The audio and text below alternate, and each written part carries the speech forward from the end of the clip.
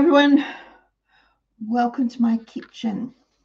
I was up super early this morning because I have a massive preserving day planned. I've already done 5 pints of mushrooms and 5 pints of delicious mushroom stock and 4.5 pints of strawberry jam. The dehydrator behind me is full of celery. And in the canner behind me is 9 pints of mince. So I'm going to take those out and then show you how I quickly and easily can up mince for my pantry. It's super simple. These have just finished processing. Let the canner come down, drop pressure naturally. Oh, this is so pretty. And then let it sit. I like to let it sit for just a few minutes, probably 5-10 minutes after it's come down. And then I take the lid off and pull the jars out. And oh my, there's been no siphoning. Oh, yes, I was a little concerned because I zipped outside to the clothesline and came back in and the pressure had dropped just a tad under what I normally like it to be. So now let me just dry off the bottom of this jar and I will bring it over and show you just how pretty this is. All right, now look at that. Can you see the bubbles happening, still bubbling up there? It's still really hot. Did you hear that ping then? Yes, that's perfect sound. Love to hear the ping. Okay. These 2, 4, 6, 8, 9 pints are going into my pantry. I've got another 4 kilos of mince here. I'm going to drop the camera down a little so that you can see what I'm doing. Really quick, really easy. Got a pressure canner. There is no reason why you cannot do this. If I can do it, you can do it. Okay, let's drop the camera down a bit. Whoops, sorry, didn't mean to jiggle you. And there goes another pinger. All right, in my pot, 4 kilos of mince. I have tried raw packing. I didn't quite like the texture when it came out of the jars when I was using it.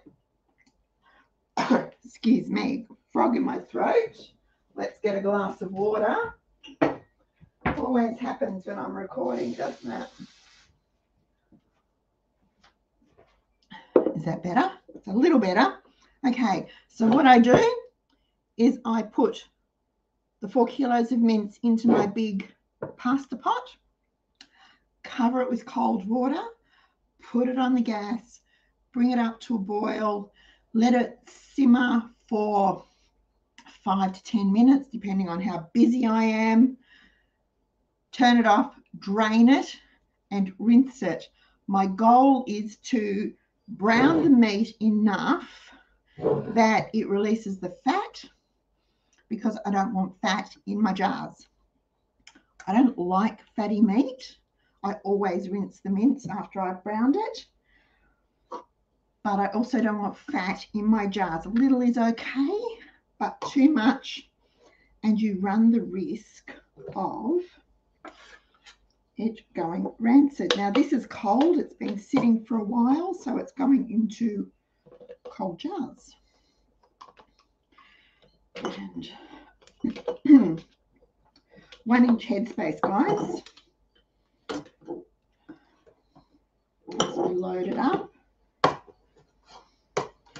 These are pint jars too, by the way, just in case anyone is wondering. And I'm using my handy dandy debubbler to just push it down into the jar. This one could probably have just a bit more, but I'll go back through later. Okay, now, really easy. Now this mince is $9.99 a kilo. So 8 kilos came home with me. Simply because mince is a staple on our meal plan because it's versatile, guys. Really, oh, sorry for the noise. Really, really versatile. And it used to be cheap. Now it's not so. Not so much these days. But it's really, really versatile. And having already cooked, ready to heat mince in your pantry saves so much time on busy nights.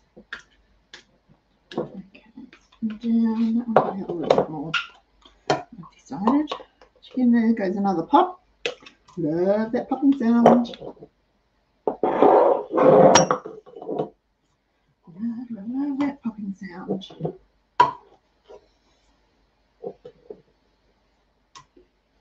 Okay. This is also shelf stable. And as you know, I am trying to get away from being freezer reliant for our food storage and our pantry.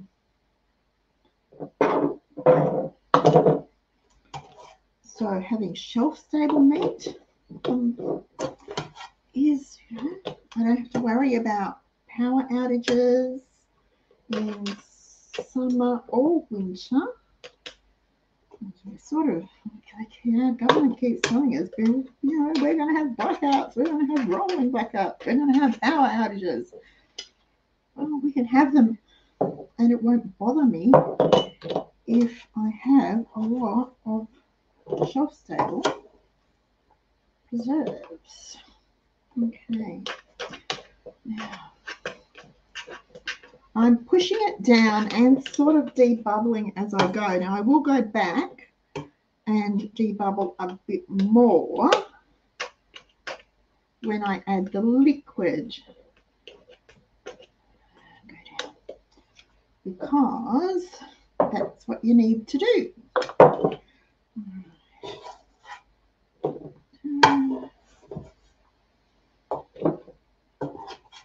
Leave my jars.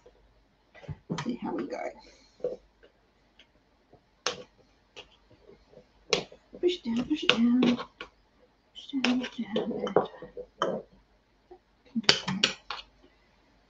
Okay, take a little bit out of that jar because we need to leave 1 inch headspace. So we need to leave just a little bit less. Right, so busy night, crack open a jar of mince, throw in a jar of tomatoes, some dehydrated onion, some basil,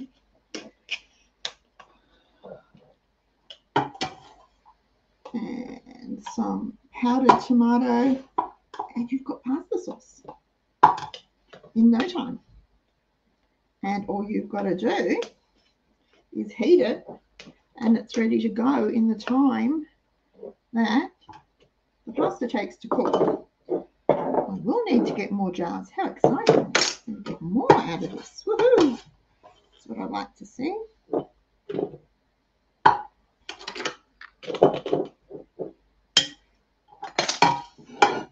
No, maybe not. Have to use up a little bit for top-ups, I think. All right. Down we go. Now, it's fine for soups. You can make taco soup with this. You can make kaisingmin with this. You can make, let's see, add a little more to this one.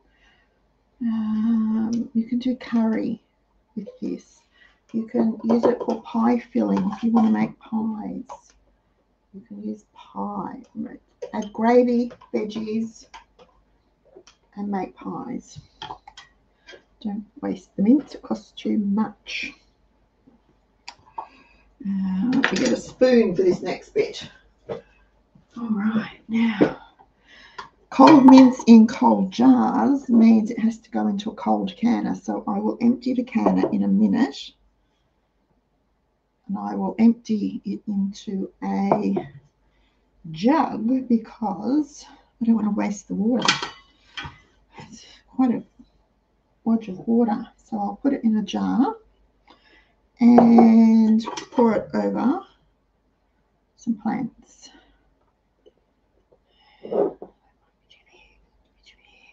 Okay, so what have I got? 10, I think I've got there.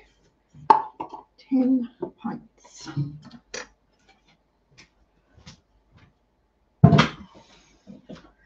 Let me see. 1, 2, 3, 4, 5, 6, 7, 8. Yeah, 10 pints. Cool.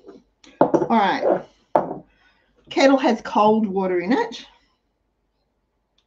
And I am going to fill it to the 1-inch headspace mark, which is this first line here. If you don't have a measure on your G bubbler, you can hear the bubbles. Not losing air. That one can go in there.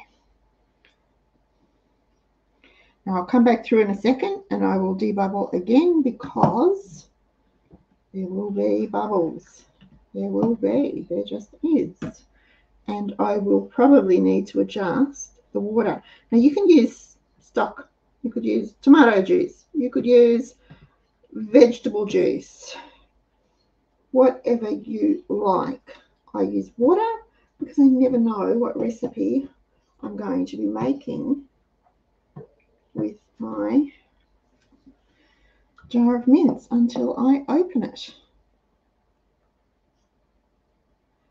And some people will be screaming at me, but you didn't put the salt in. Well, folks, remember, I don't salt nothing. Can you see all the bubbles coming up?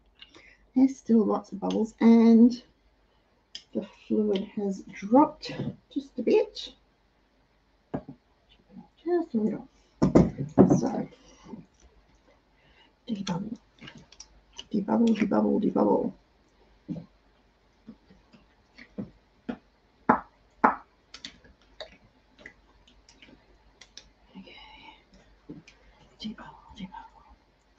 Get it all in. Now, we will be taking some of this away with us when we go away. Simply because it's convenient. I don't have to worry about cooking. I just have to open it, tip it into a pot, add whatever we're having with it, and dinner is done. Perfect camp cooking. I don't mind cooking while we're away, but you know, my holiday too. Okay. That one needs a bit more water. Just a drop. That one needs to rinse a bit more.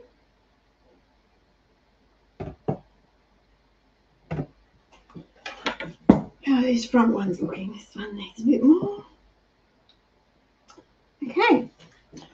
All right. Now, trusty cloth and white vinegar to wipe the rims. Just to make sure they're really clean. There is no grease on them. It helps to use the wide mouth funnel so that the food goes in the jar and bypasses the rim, but still wipe them. Better to be safe than sorry, I say. And I don't want any fails if I can possibly avoid them. I do not want any fails. Right. Now, another thing is I have soaked the lids in hot water I know they say these days that you don't need to with these new lids. Personally, I think it helps with the, because they are much thinner. The seal on the coating on them is much, much thinner. I personally think that it helps them seal. Okay, rings on, finger touch. Do not need to do them up super duper tight until they're finger touch. That's it. So you can lift it like that without it wobbling.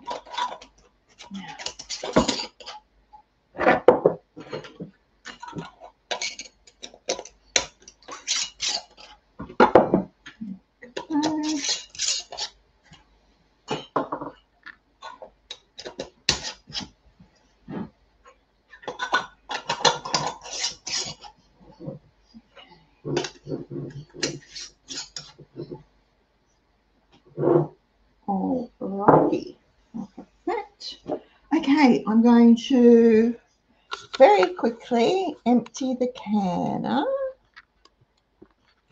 and refill it with cold water, because cold meat in cold jars with cold water on them, so cold water in the canner. And I will dip it into the pot I browned the mince in, because I want to save that water.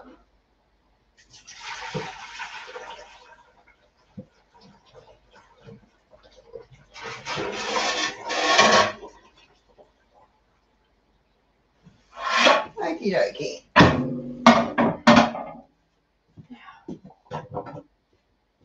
Back over there, and it can go out to the garden in a minute. All right.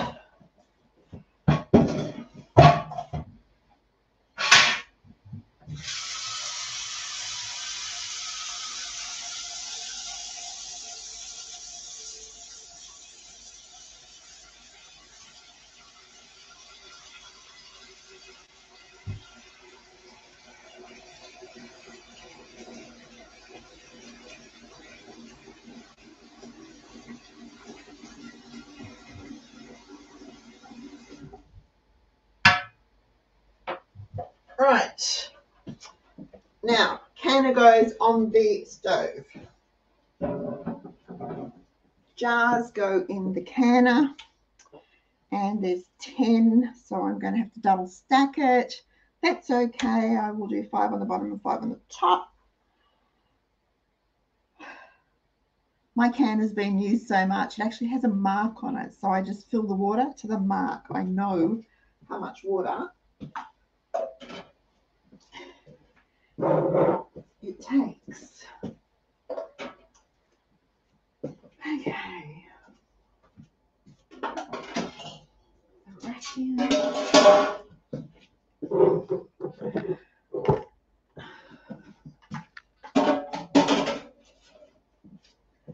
Alrighty.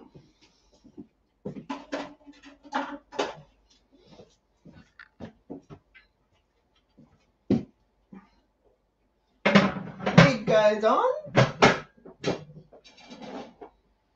Plate comes off.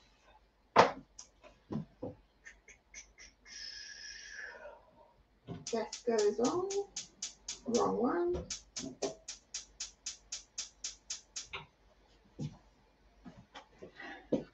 And now I wait. I wait till it starts to vent. You will see, or I will see, a steady stream of steam coming out of there. When I see that, I set the timer for 10 minutes. When it goes ding, I put the weight on, wait for it to come up to pressure, which for our altitude is 10 pounds. Check with your altitude depending on where you are as to what the pressure is. I will set the timer then when it's at pressure. I will set the timer for 75 minutes, 1 hour and 15 minutes. When it goes ding, turn the gas off and leave it. I will let it come down by itself, drop pressure by itself, wait a few minutes, take the weight off, open it up, take them out, take the 10 pints out, and let them sit till, well, probably tomorrow morning. They should be okay to go tonight, but I'll leave them till tomorrow morning, when I will test them all to make sure they have all sealed, wash the jars, label the jars, and I just do that with a Sharpie. Let's see, I'll just show you. See, I just do it with a Sharpie, just like that. Nothing special. And I didn't write what they are because I can see they're mushrooms in the jar. But I did write mushroom stock on here. And once I've done that, they'll be ready to go in the cupboard. And I will have added 19 pints of mince to my pantry stockpile. And that will be a great relief to me because we really need to build the pantry and build it while we can within our... Thank you so much for watching. If you'd like this idea, or you like our channel, or you like the show, thumbs up please. If you're not already subscribed, please do, because we are getting very close to drawing the winner of that Sunbeam Food Lab dehydrator. And you need to be subscribed to my channel to be in the running to win. And don't worry if you are not in Australia, we have that covered. So remember, like, subscribe and share, because that helps spread the message that, you know, it's not only okay to live life debt-free, cashed up and laughing, but you can still do it, even in these crazy super inflationary times that are 2022. Okay, I'll be back very, very soon with another Cheapskates video for you. Till then, happy cheapskating and bye.